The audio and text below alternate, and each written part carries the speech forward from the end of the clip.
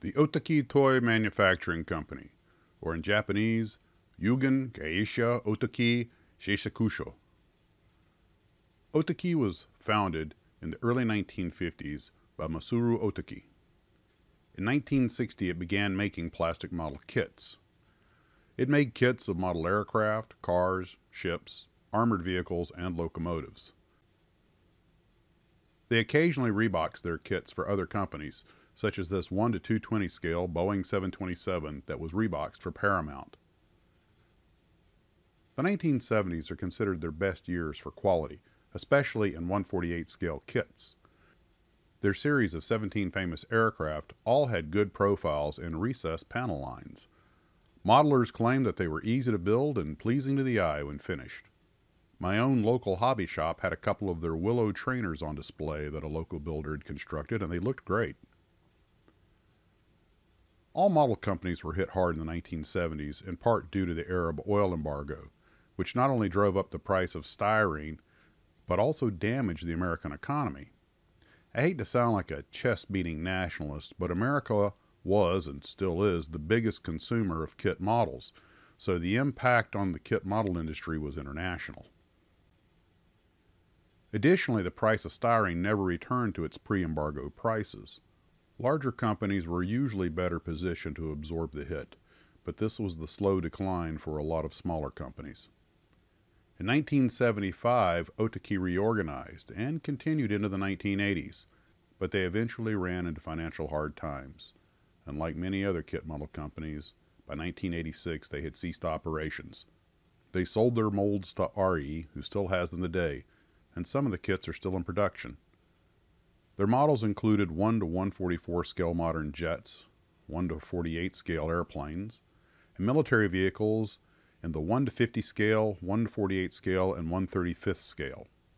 They had ships in 1 to 800, 1 to 750, 1 to 600, 400, 350, and 250. Their automobiles were in 1 to 28, 1 to 24, 1 to 16, and 1 to 12, and their rail transport was in 1 to 50. They even did a little bit of science fiction and mecha, including Atragon.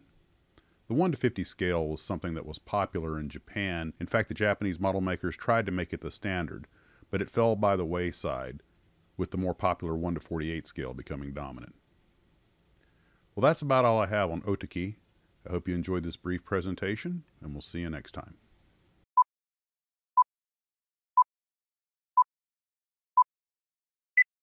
Country road この道ずっと行けばあの街に続いてる気がする Country road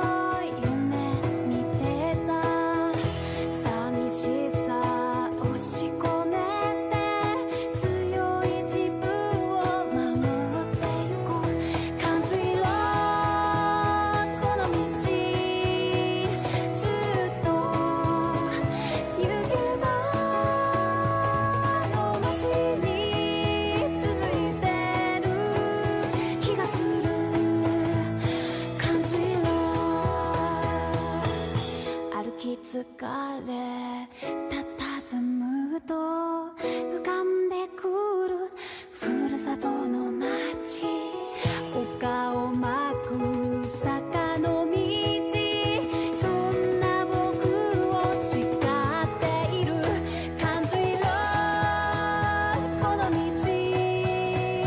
ずっと行けばあの街に続いてる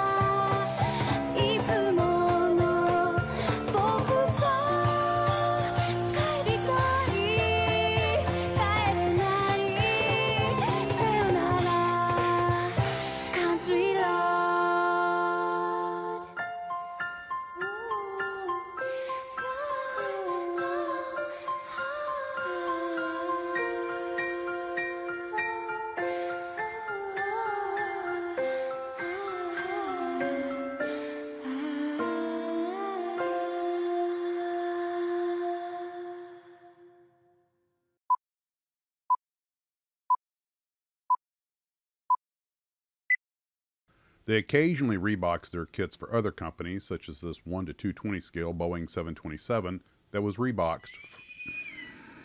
Damn!